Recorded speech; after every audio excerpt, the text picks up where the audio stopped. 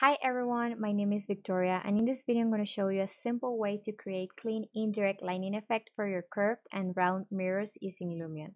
I decided to create this video for anyone that has been asking themselves how to create this effect for their visualizations. I came across this question in a Facebook group for Lumion users, and although there were some really great answers to it, I know that sometimes you just want a quick and easy way to create this type of effects. For Lumion users, the way to go for indirect lighting is using the area lights inside the Lumion library. The problem with these area lights is that there's only two shapes, and you wouldn't think that Lumion by their 11th version would have added more shapes by now, but I guess we're not there yet. So I came up with a simple solution for it, and I know that most of you guys use this method as well.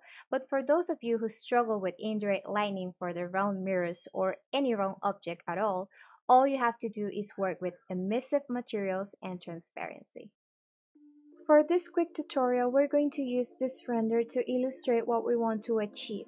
I'm using Lumion 10 and I got this effect in less than 5 minutes with no post-production process.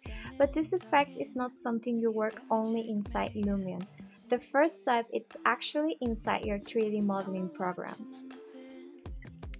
In my case, I use SketchUp, and what I like to do is I do the shape of the mirror and then I offset it outside of its border 2 to 3 centimeters, and then you just flip it.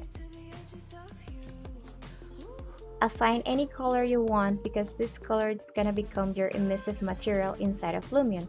You just add a little more depth to it and then you just save this file and load it into your Lumion project. Once inside of Lumion, you're going to touch the material you assign it to be the indirect lining, and you can actually change the color tone. I don't know if you're looking for a more bright and white tone or a warmer tone. That depends on what you're looking for in your render. And you can actually leave all the settings as they are. What really interests us are the extended settings of emissiveness and transparency. The emissive bar, you're going to get it all up to 30 or 35. That depends on what you're looking for.